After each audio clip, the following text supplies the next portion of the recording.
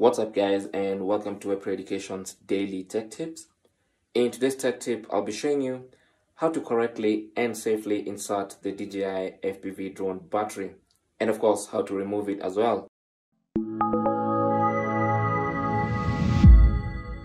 Now this is a DJI FPV drone. I've flown it a couple of times. You might see some soil on it, don't mind that.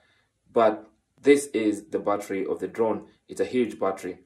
So what you want to do is hold the drone up safely in one hand by holding it in a place where you can really hold it tight, just like that.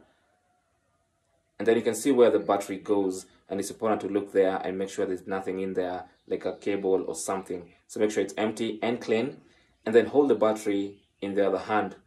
Now there are these two clips on either side of the battery, and those clips are very important in holding the battery securely.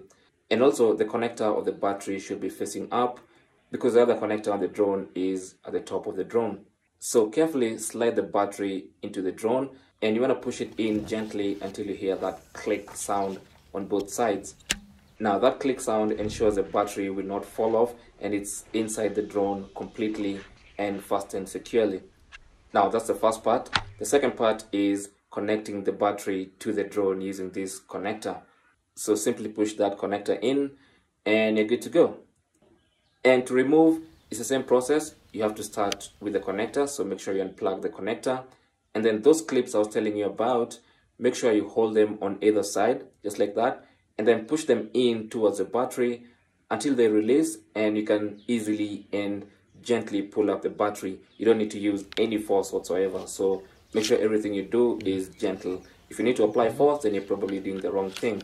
That's basically how to insert and remove the DJI FPV drone battery. Thanks for watching. You can leave your comments and questions down below. Don't forget to share and subscribe for more tips. Until the next one, my name is Chris, and I'll talk to you guys soon.